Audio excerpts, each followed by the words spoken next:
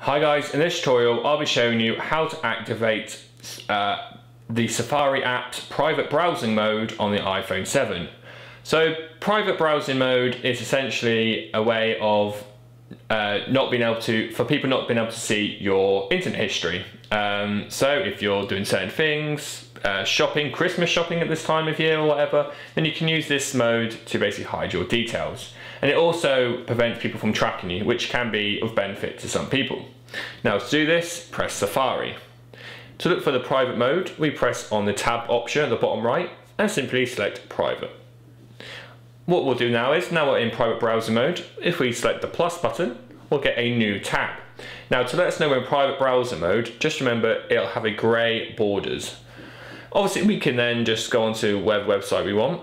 As shown, just load up a website. And we can also press the tab button and then repress the private button to then back out and go back to a normal browsing mode. So just keep that in mind when you want to switch. And that's how you activate Safari's private browsing mode on the iPhone 7. Thanks for watching.